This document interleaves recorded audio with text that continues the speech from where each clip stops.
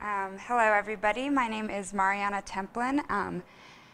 And for my Stackathon project, I just thought I'd have a little fun. This is a painting from my art website. And so what I did was, using the canvas element from HTML5, just created different filters.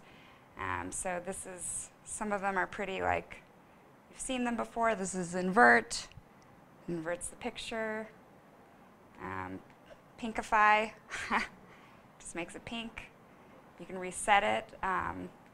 Highlighter. There's a lot of, I had a lot of fun with specifically the sort of messing with the colors. Lisa Frank.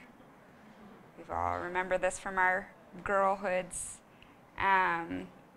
Snow is sort of a pattern overlaid. Sand is another sort of pattern you get. Kuji. It looks like a Kuji sweater. Stripes. And static. So this project was definitely a lot of fun.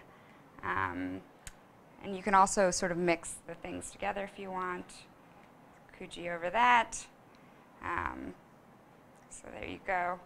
So how did I do this? Basically, when you work with a canvas element, you can get information back from that element. And it all comes in the form of a very, very, very, very long array that's not really ordered at all. So you see 0, 1, 2, 3, 4, 5, et cetera, et cetera. The first 4 numbers represents a single pixel.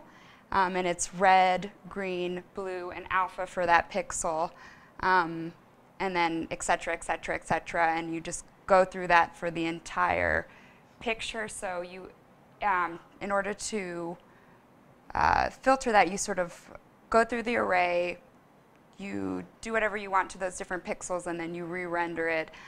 So that was sort of a funny problem for me to wrap my mind around, sort of thinking about everything in this grid, but also the grid being 4 data sets each, and then iterating over that and playing with that. And I definitely, this isn't a very big image, but you sort of get to big numbers fast. It's 159 times 800 pixels big times 4, and suddenly you're in the 3 million range of things that you're iterating over, so that you sort of have to keep that in mind when you're rendering these images. And I definitely was trying to do fancy things with nested loops and ran into some problems with that, where my browser just straight up gave up on me.